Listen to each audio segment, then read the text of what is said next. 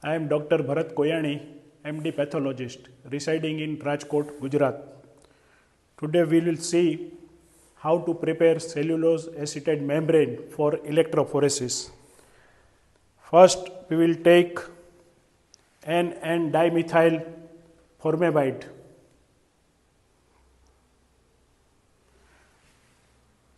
.5 ml is taken into this glass bottle. Then we will take cellulose acetate powder. We will weigh 1.2 grams in a weight machine. This is 1.2 gram. This cellulose acetate powder is added in previously taken N-dimethyl formamide.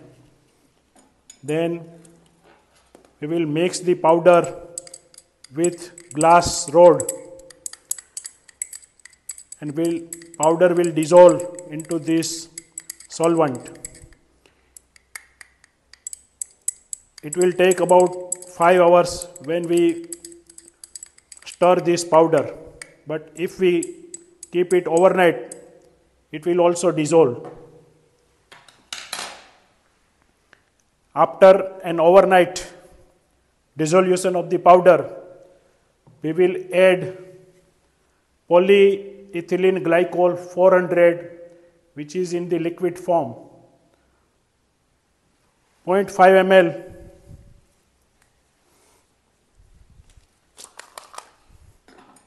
is taken with disposable pipette and added into this. The whole material is mixed well, and this is kept for 1 hour. After 1 hour, after dissolution of the powder with solvents, the glass plates or the granite plates are taken, and both borders of this granite and glass plates are stuck with a plastic material. The thickness of this plastic material is about 200 micrometer, and this strip is prepared from the plastic sheets which are available in stationery. Now we will stick this plastic material on two borders by Fevibond, and after sticking this plastic material, the solution which is already prepared, we will pour this solution on the granite or glass plate like this.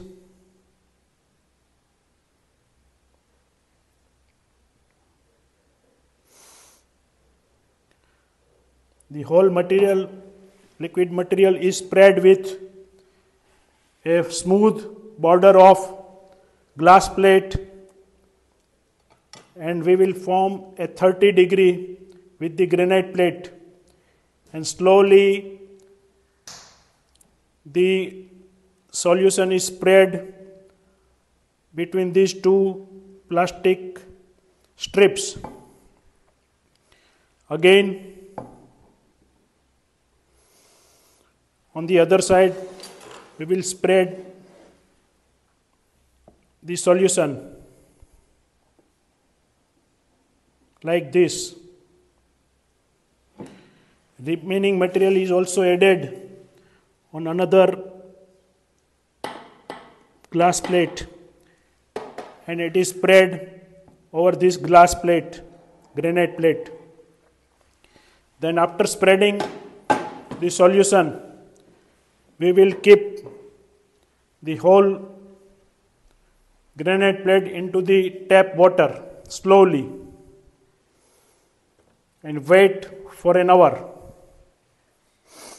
Slowly, the cellulose acetate powder will be precipitated and membrane will be formed.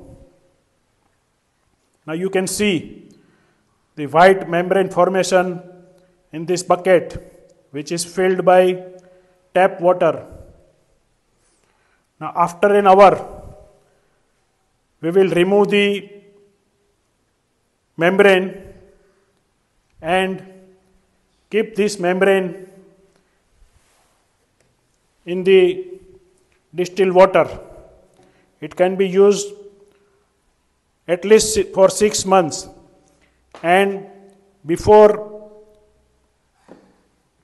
dipping in the distilled water, a cut mark is kept which will indicate the air surface and glass surface. This is the air surface which was touching the air, and this was the behind surface was glass surface. We have to load our samples on the glass surface. So these points should be kept in mind. And we have got various type of results on this cellulose acetate membrane prepared by us and in our laboratory. This is a serum protein electrophoresis. Now we can see albumin, alpha 1 band, alpha 2 band, beta band and gamma globulin band very clearly. This is our hemoglobin electrophoresis, where we can see adult hemoglobin and sickle hemoglobin. This is another example where we can see adult hemoglobin and sickle hemoglobin. This is serum protein electrophoresis, very good example of serum protein electrophoresis on our cellular acetate membrane prepared by us in our laboratory. This also shows hemoglobin electrophoresis, which shows adult hemoglobin, fetal hemoglobin and sickle hemoglobin. So in this membrane prepared by us in our laboratory, very good results for protein and hemoglobin electrophoresis are achieved. This is very cheap, and in our laboratory, whenever we suspect presence of sickle hemoglobin, or we can presume the multiple myeloma, and there is a doubt, we can clear these doubts in our own laboratory by doing the electrophoresis on the self-made